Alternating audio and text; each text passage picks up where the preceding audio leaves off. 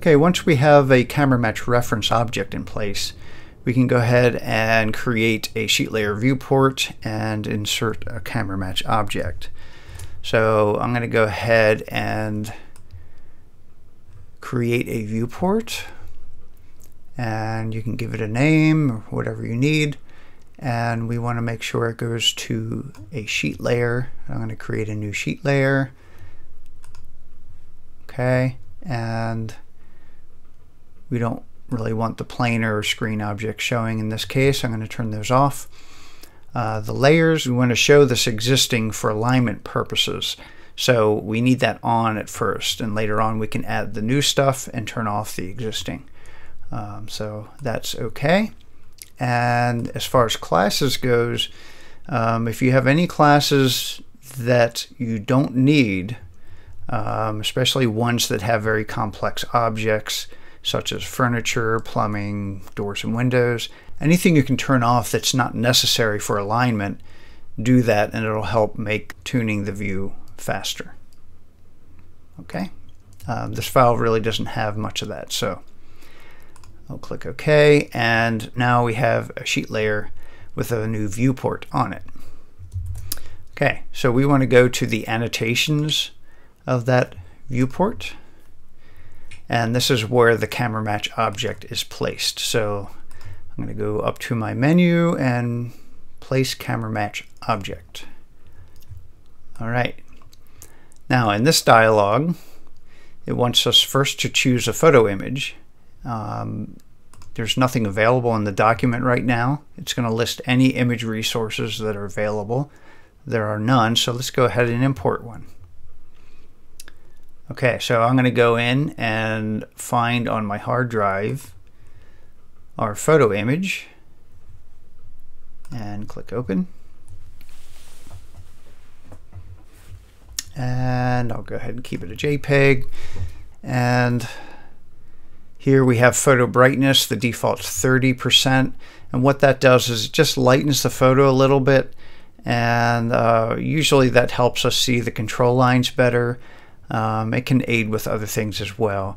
The rendering is not affected by this. It's only for setting up CameraMatch. Okay, the next section of this dialog, we've got a pop-up to choose our reference object. We only have one in our file, so that's chosen. But if you had more, you could select the one that you wanted. And then this just allows you to choose a style for extension lines of control lines. And these are just dashed extensions of the controls that go across the photo. Okay, let's click OK, and we now have that object inserted. And let's go and set this up at a size that we'd like. I'd like to fill a letter size sheet up, so I'm going to go ahead and make it maybe 8 inches tall. Okay, and now the sheet layer was set up with a different size, so let's go and change that.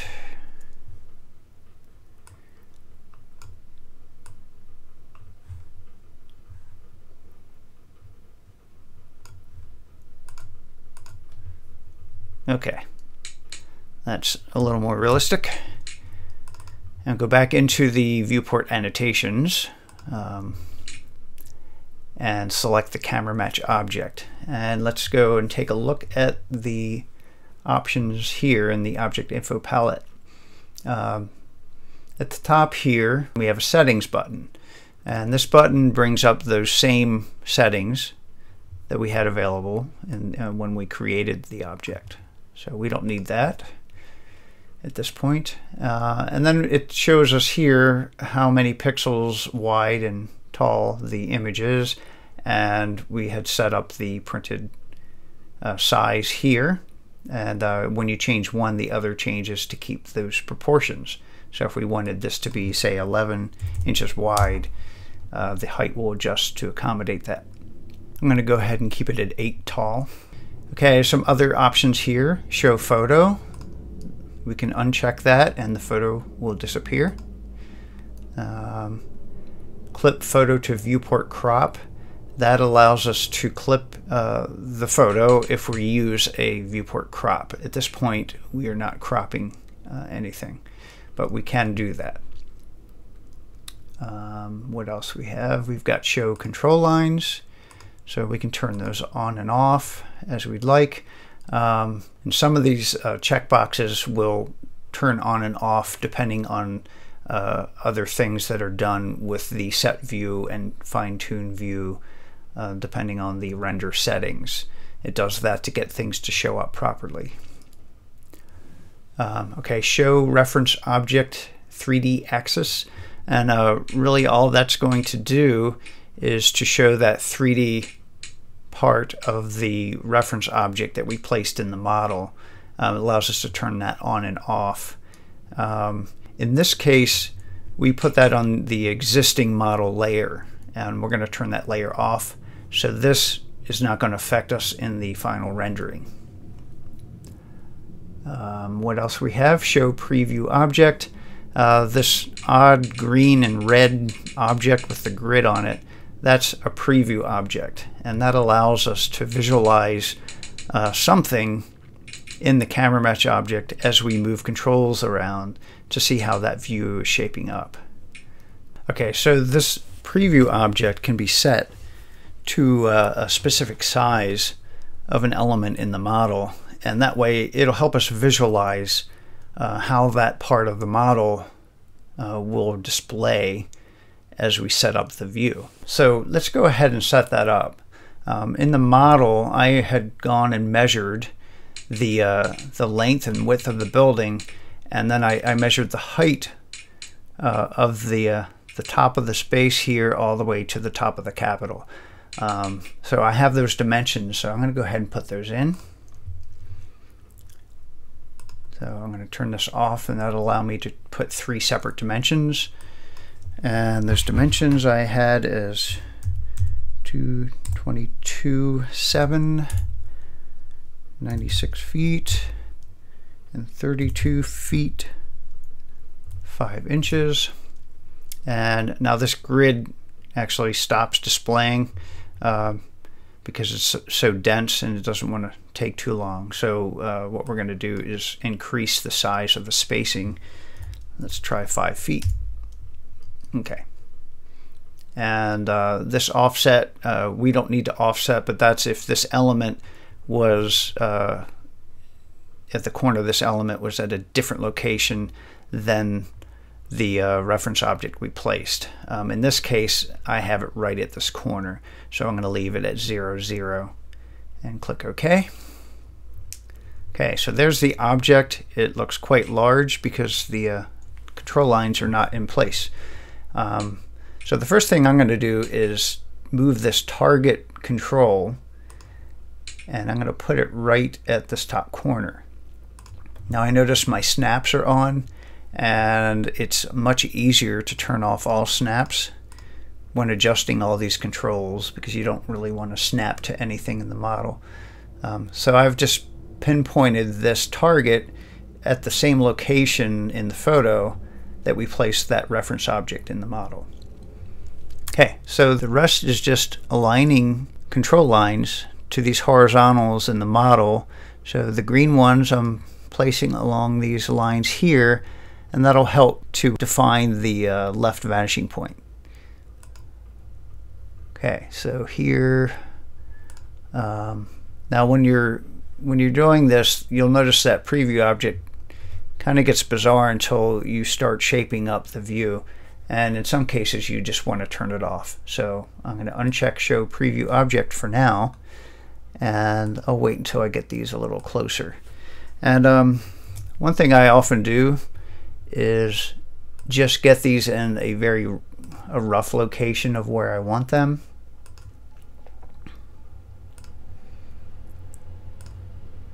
And then I'll zoom in and adjust them. So let's do that.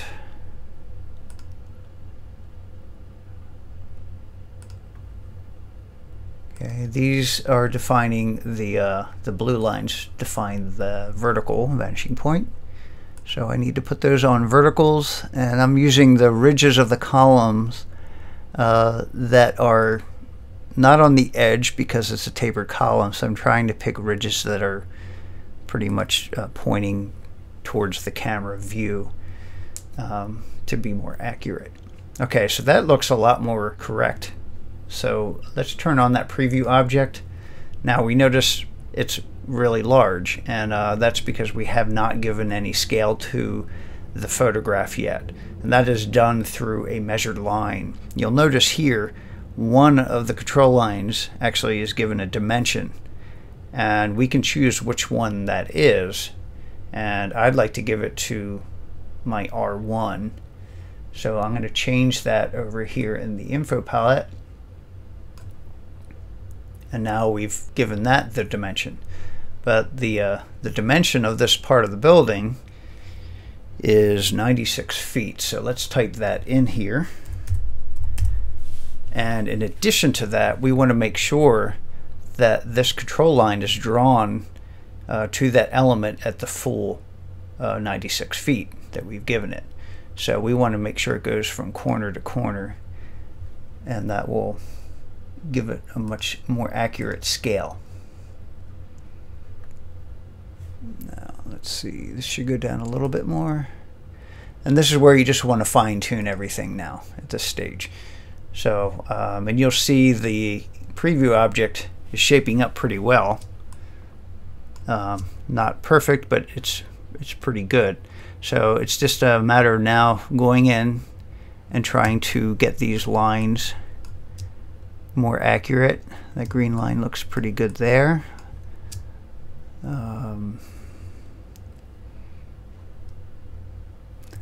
That line looks pretty good. Needs to come down a little here. Okay. And the red line is a little high.